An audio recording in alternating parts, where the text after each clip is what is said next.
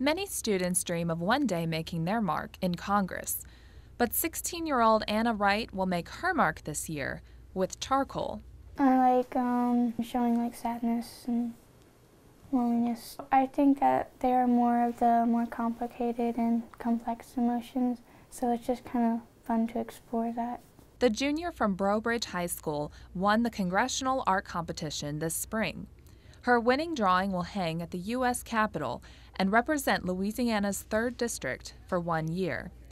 The piece she calls Isolation depicts the universal sign for sadness. But for Anna, the charcoal drawing represents a personal lifelong struggle. I don't know, I guess it's just how it's like what I thought how it was like to be deaf, and I just wanted to put that in there. And part of it wasn't really planned, it just came about. Like I decided, oh, I'm just gonna add mountains here and stuff. And then I kind of realized that it's kind of shows what it's like to be deaf and the isolation of it. At 3 years old, Anna's parents discovered that she is 60% deaf.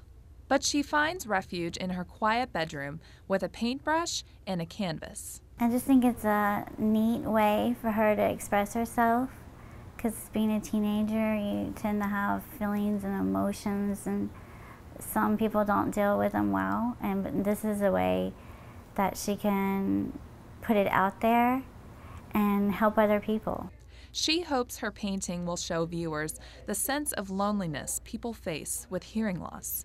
But even in the isolation, Anna chooses to find positivity. There can also be hope. You get to have your own time and be alone with yourself. Charlotte Bellotti, WAFB News.